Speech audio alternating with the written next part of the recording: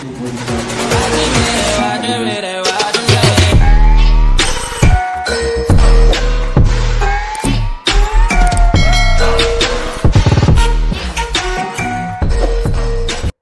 mga engineers.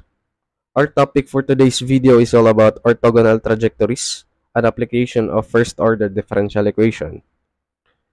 So, bali dito, magre-recall tayo ni differential calculus, yung mga basic differentiation, to be specific sa implicit differentiation, kasi magdi-derive tayo ni x and y. Okay? So, ito yung main concept ng orthogonal trajectories. dy over dx is equal to the negative reciprocal of the slope of the family of curves. So, dito guys, gumawa ko ng process, step by step, kung paano i-solve to, itong problem na to. So, step 1 is rearrange. Rearrange natin yung equation such that ma-separate natin ang mga variables like x and y sa mga arbitrary constant. And then, step 2, derive natin using basic differentiation. Step 3, slope. So, dito na yung papasok ang perpendicular na concept ng slope. And then, step 4, integrate natin. And then, step 5, rearrange ulit. Okay? Start na tayo sa problem. So, our first problem, find the orthogonal trajectories of family of circles x squared plus y squared equals c squared. So, lalagay muna natin yung equation. X squared plus y squared equals c squared. So, yung step 1 natin is rearrange. Sa particular problem na to, separated na yung variables sa mga arbitrary constant. So, proceed na tayo kay step 2, yung derive. So, derive natin to using implicit differentiation. So, derive natin tong tatlong to. So, derivative ng x squared is 2x. Derivative ng y squared is 2y, y prime. Derivative ng constant, 0. So, ilipat natin sa kabila si 2x. So, matitira dito is si 2y, y prime equals negative 2x. So, divide natin by 2y para matitira natin is si y prime. So, divide both sides by 2y.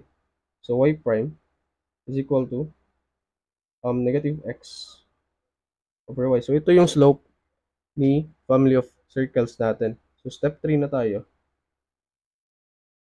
Yung slope. So, dito na papasok yung concept ni orthogonal trajectories. So, yung slope, dapat perpendicular yung slope ni trajectory sa slope ni family of circles natin. So, step 3 is dy over dx equals negative 1 over, lalagay natin to sa baba kasi ito yung slope ng family of circles natin. So, negative x over y. So, magiging y over x. Tapos, so ganito mangyayari. Dy over y equals dx over x.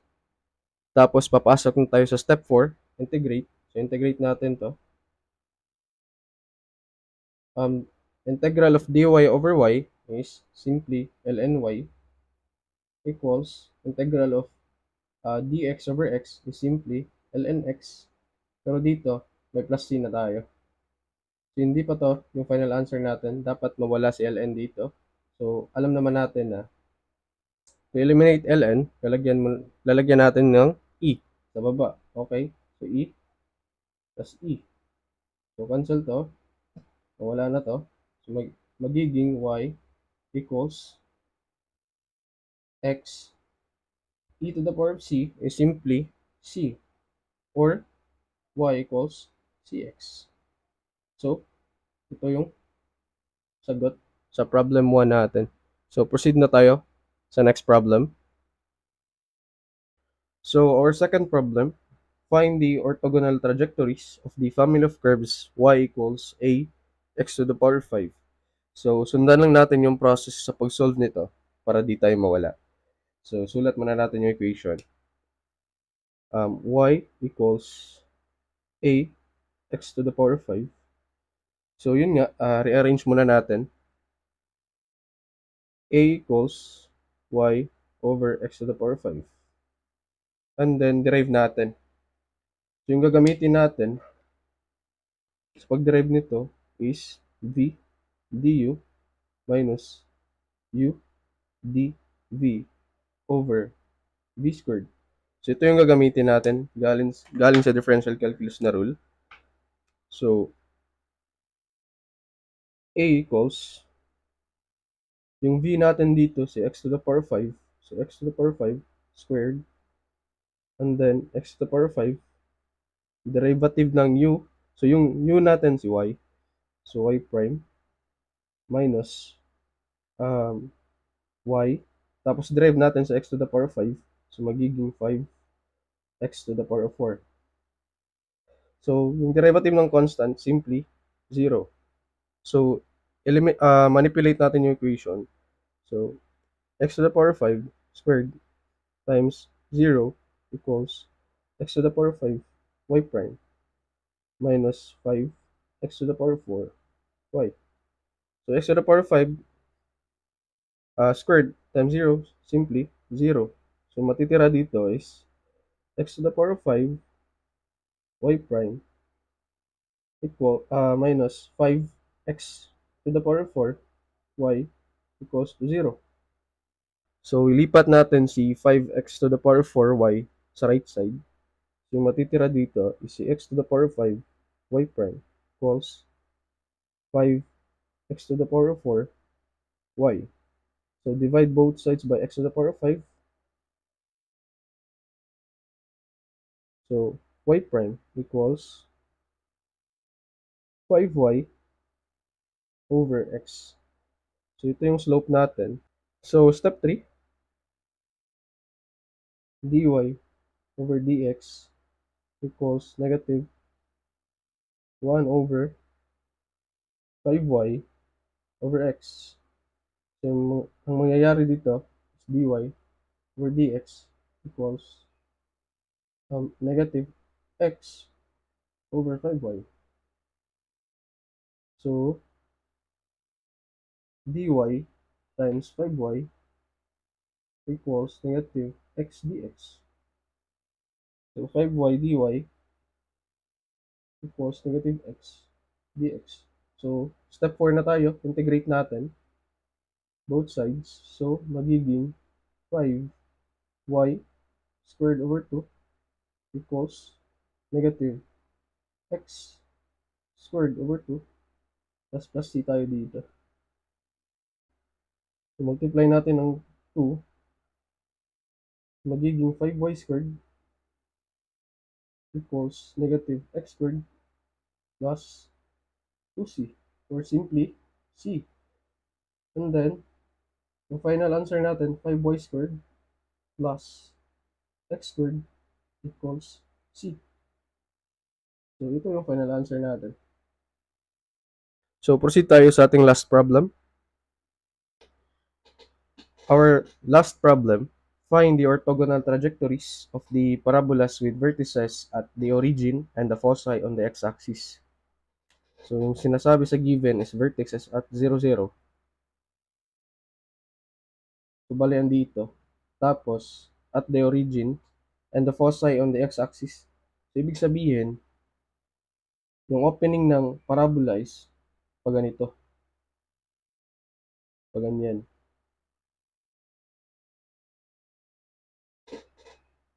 So, ang vertex niya is at 0, 0. So, yung equation niya, simply x squared equals plus minus 4ay.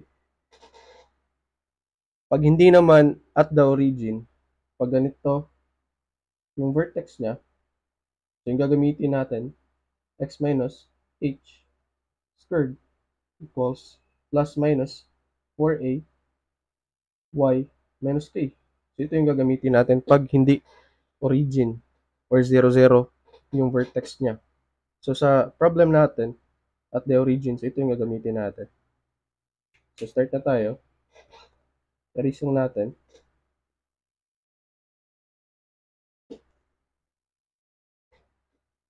So, x squared equals plus minus 4ay. Okay? So, yung first step natin is, yun nga, rearrange natin. So, x squared over y equals plus minus 4a. Step 2, derive natin. So, yung gagamitin natin is VDU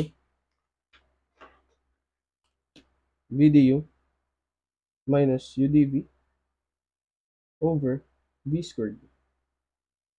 So, galing sa differential calculus na rule. And then, yung V squared natin dito, si y. So, magiging 4a equals y squared. Tapos v, y. Tapos du natin, derive natin si x squared. So, magiging 2x minus yung u natin, si x squared. And then, i-derive naman natin si y. So, magiging y prime. So, derivative ng constant, simply 0. So, manipulate lang natin yung equation. So, magiging y squared times 0 equals 2xy minus x squared y prime. So, 0 na to. So, x squared y prime equals 2xy. So, divide both sides by x squared.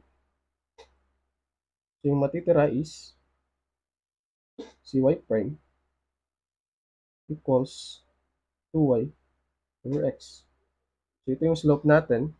And then, step 3 na tayo. Dy over dx equals negative 1 over 2y over x.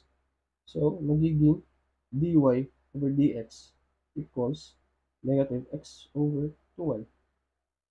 So, 2y dy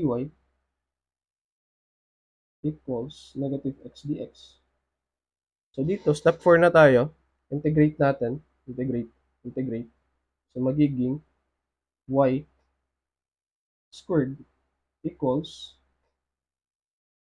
negative x squared over 2 plus c. So, times natin ng 2. So, magiging 2y squared equals negative x squared plus 2c. Or, simply, c. So, yung final answer natin is 2y squared plus x squared equals 2c. So, ito yung final answer natin, guys, sa ating last problem. So yun lang mga ka-engineers. Sundan nyo lang yung process para di kayo malito. Okay? So, good luck and God bless. Thank you.